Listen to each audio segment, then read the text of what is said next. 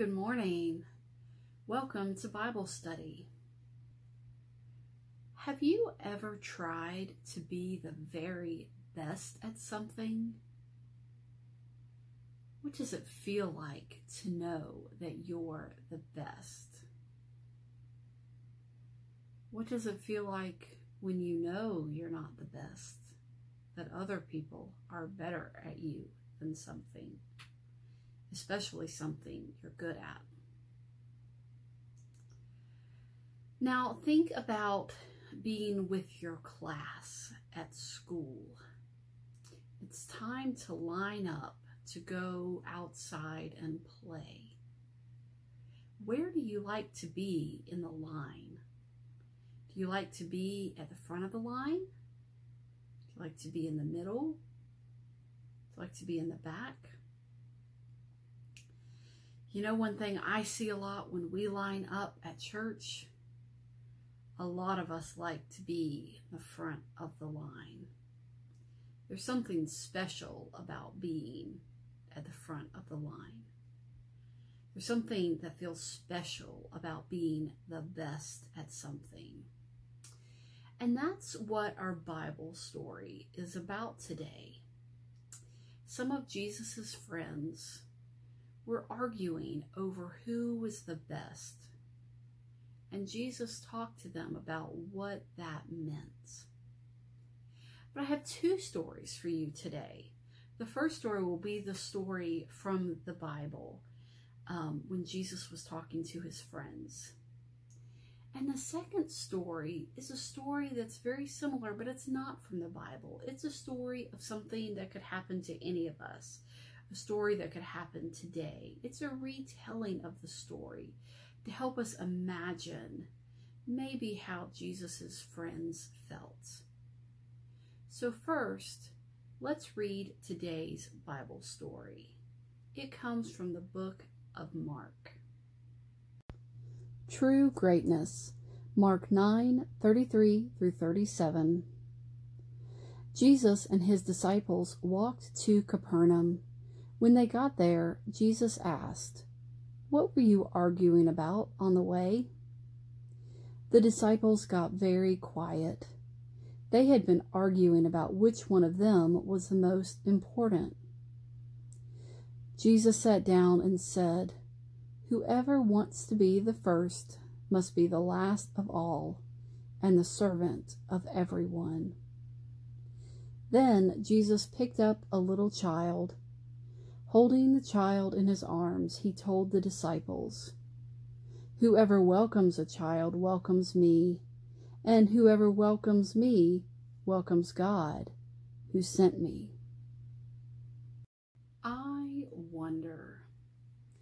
I wonder what Jesus' friends said to each other when they were arguing over who was best. I wonder why Jesus said we should be last instead of first, and what he meant when he said that. What do you wonder? Like I said, there are two stories today. There's a retelling of the story with new characters, but the same point, that helps us think about what it would be like and imagine some of the feelings that Jesus's friends may have felt. So listen and imagine yourself into this story. This story is about a team, and the team has just finished the game. And as they're walking back to the bus, the coach hears a couple of people from the team arguing in the back of the group. When they got to the bus, the coach stopped these kids who were arguing and said, "Hey, I heard you all arguing back there. What was that about?" The kids became quiet. They had been arguing about who was the best player on their team. and they disagreed about who should have become the MVP, the most valuable player. The coach sighed and gathered them around her, and she said, "Look, it's not about who scores the most goals or even who gets MVP. It's about working together as a team. It's about supporting each other so that we can all stand tall and be proud of what we've done at the end of the game." One of the kids that she was talking to, who had been arguing, his sister helped with the team too. And the coach pointed to his sister, who was loading equipment at the back of the bus. And the coach said, "Look at Stephanie. She arrives early and stays late.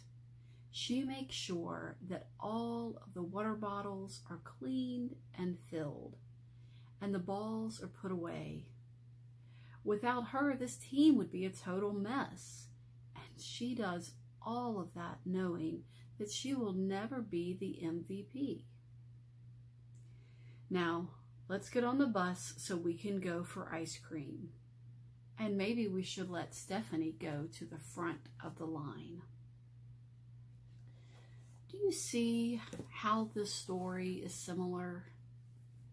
Some kids arguing about who was best and who was most important, and their leader, their coach, talking to them about what really mattered. Working together, caring for each other, serving each other, even when you didn't get any credit.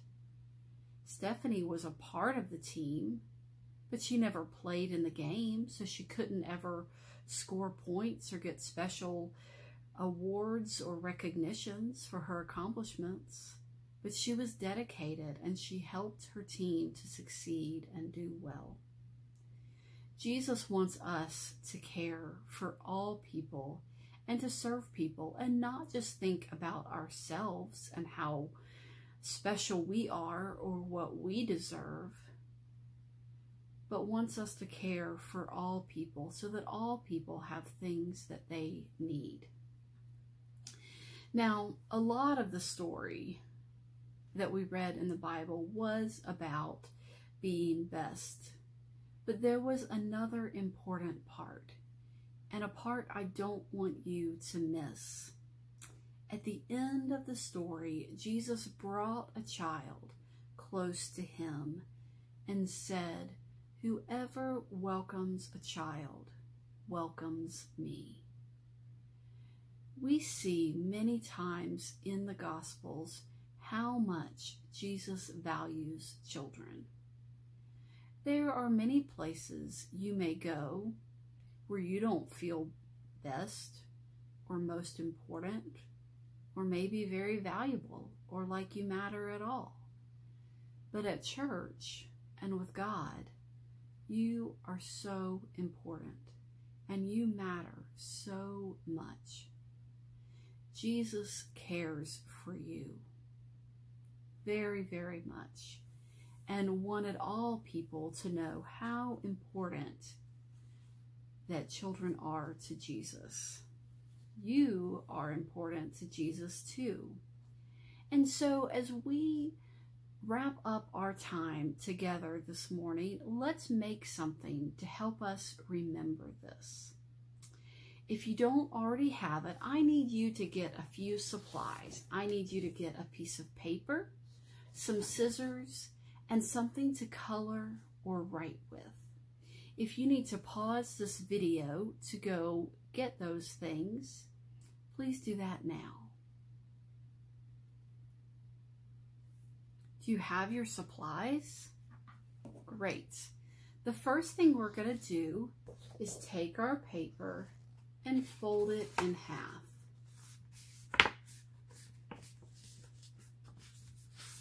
And then, you've probably done this before, we are going to cut a heart out of our paper. If it helps you to draw a line, a pattern, you can do that, where you would draw a line that goes up and then down to the corner, or you can just cut it. I'm going to try to just cut it and hope that mine works okay. So the top is the curved part, and then it's going to go at an angle down to the bottom point. And let's open it up and see what it looks like. I have my heart. Do you have yours? First, I want you to write something on the heart. I want you to write, God loves me. I'm going to do that on mine while you do that on yours. God, G-O-D, loves, L-O-V-E-S,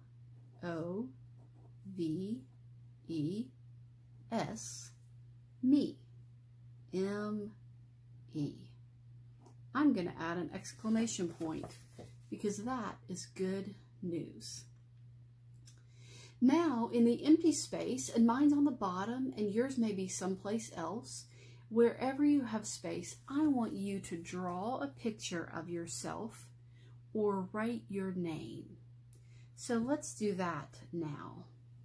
I'm going to draw a picture of myself. I drew my head, drawing my eyes, and my nose, and my mouth. Now I'm adding hair.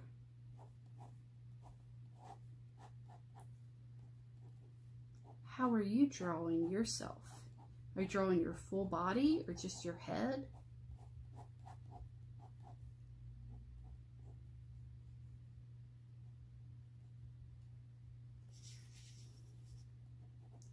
And I also am going to write my name. So mine says, God loves me. And there's my picture and it says, Miss Amy. So I want you to work on this, and you can color and decorate it however you want. Make it beautiful, make it make you smile and make you feel happy. And I want you to put it someplace where you'll see it and it can remind you that God loves you very much. And not because you're the best at something, not because you're the first in line or the last in line. God loves you just because you are you and you are special. Thank you for joining us for Bible study today. I'll see you again next week.